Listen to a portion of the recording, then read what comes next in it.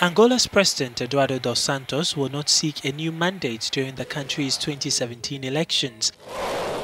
This is because the ruling party has named its Vice President, Joao Lourenco, as its candidate for the polls.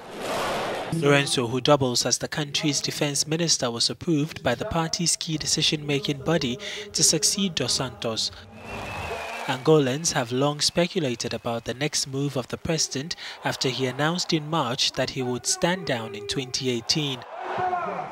Dos Santos, who has led the country since 1979, was reappointed to a new 5-year term in 2012 after his party won a landslide victory.